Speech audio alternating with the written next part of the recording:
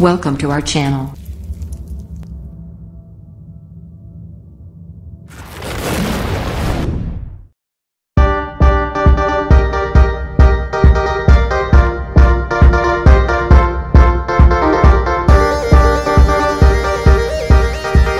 Jeep's new Compass SUV is the Renegade's plusher big brother, and we've driven it in the US.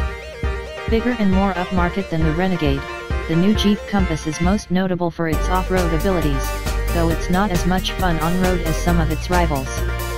We like the styling, the cabin decor, and the space, but we'll reserve final judgment until we see UK-specific powertrains and pricing. It's been a while since Jeep discontinued the Compass and the similarly sized Patriot in the UK, and we doubt anyone misses them much. Now the Compass is coming back, but not as the cheap Jeep. That role has been usurped by the Renegade.